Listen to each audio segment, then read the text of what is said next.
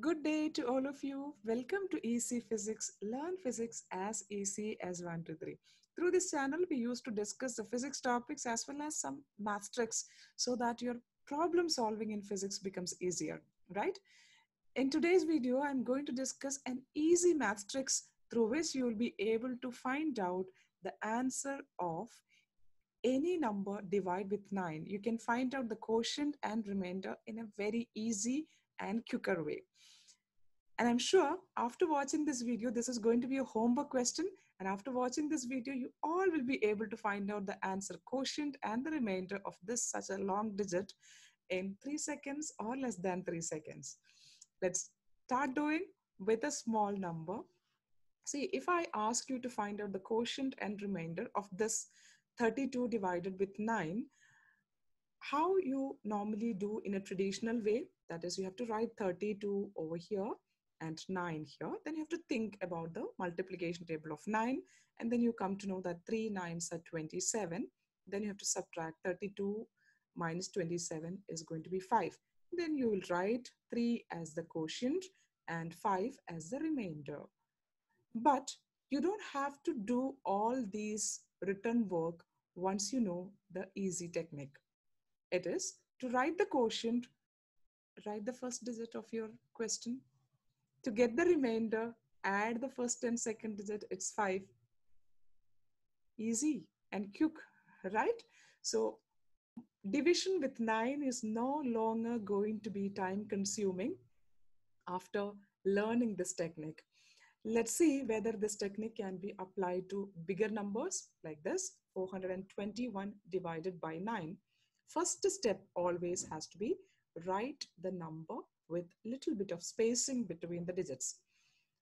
Write the first number as it is 4. Last number of your answer is going to be always the remainder, okay? Then to get the succeeding numbers, you have to keep adding the previous digits. That is, first digit is 4 because there is no previous digit for 4, right?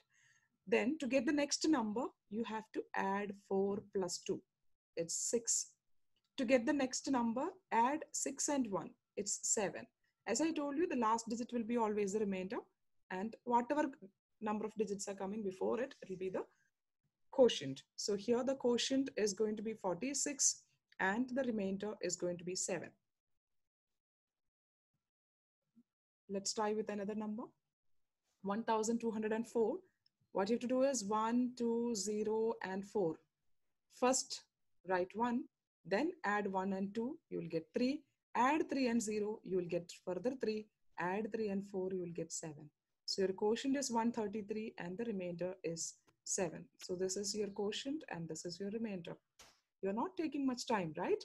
And please do practice with more number of questions and check with your calculator whether you're getting the correct answer or not. I'll show you another example.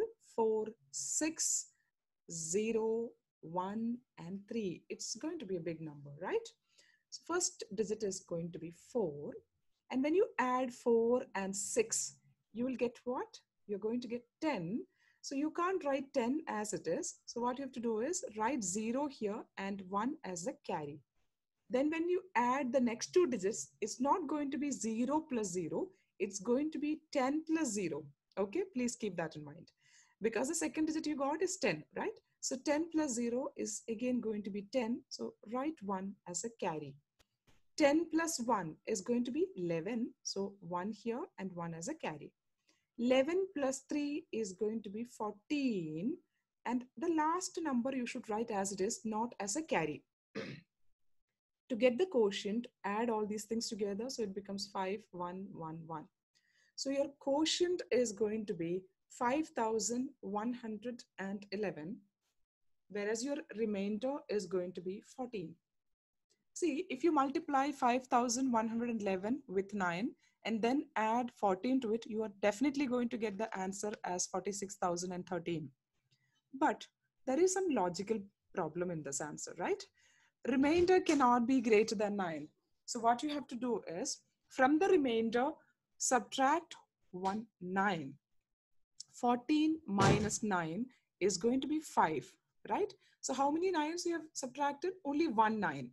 So add that 1 to the quotient. So your exact answer is going to be quotient is 5112 and the remainder is going to be 5. This is the more accurate and correct way of writing the answer. Hope it is clear. When the remainder is greater than 9, you have to subtract 9 from this. And how many 9s you are subtracting, that number you add with the quotient. We'll do another example with the same concept so that I hope you will become more clearer and you will earn more speed. 4, 2, 0, 3, and 4. Divide with 9 means first you write the number 4 as it is.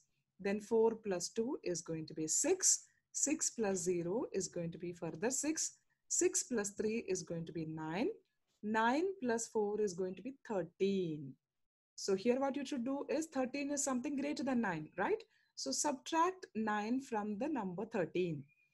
13 minus 9 is nothing but 4, right?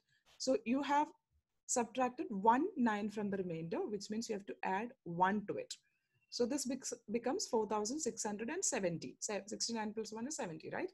So your quotient will be 4,670, whereas your remainder is going to be 4.